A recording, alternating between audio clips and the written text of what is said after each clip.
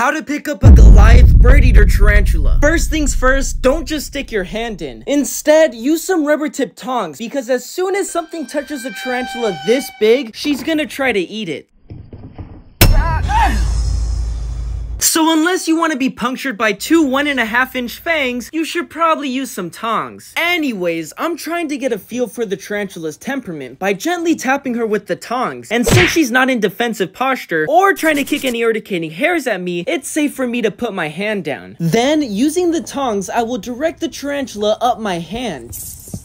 Oh, and by the way, that noise you're hearing is actually Big Booty Judy rubbing her fangs together. Now, it's just as easy as scooping up the— oh my gosh, okay, that's not supposed to happen. That is not supposed to happen. Get her away from my nads. Like I was trying to say, we're just gonna gently scoop her up. And that, ladies and